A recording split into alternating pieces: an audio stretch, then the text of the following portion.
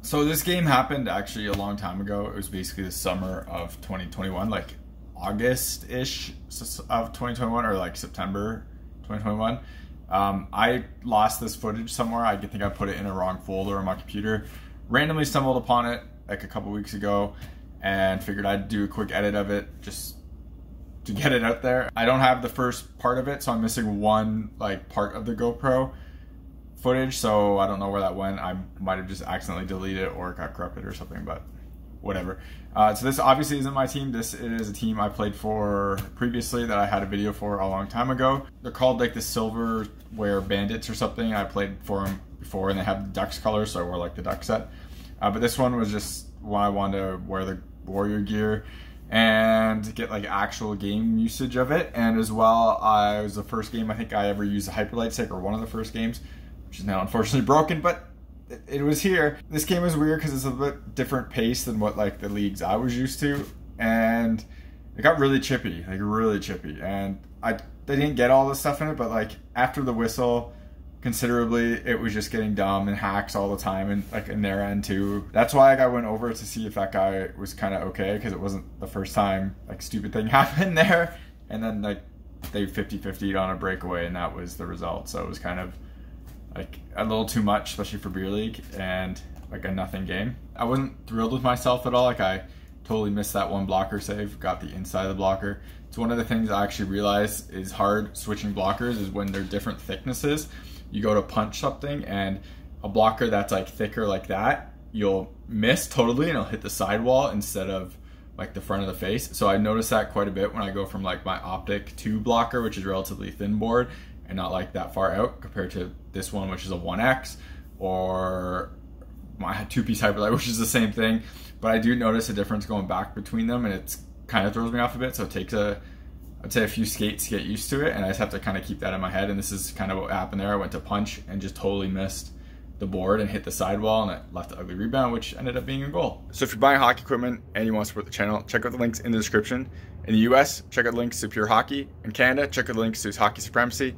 If you click those links and make a purchase, I get a kickback from the sale. So anything that comes back from that comes right back into the channel, so I keep making more content and doing like real reviews and stuff. I got buy gear to do a lot of the tests for it, so that costs money and it would be greatly appreciated. Otherwise, if you want to support the channel without buying anything, check out links in the description to Patreon, buy me a coffee. Everything through there comes again back into the channel, so I keep making more content and doing real reviews. Y'all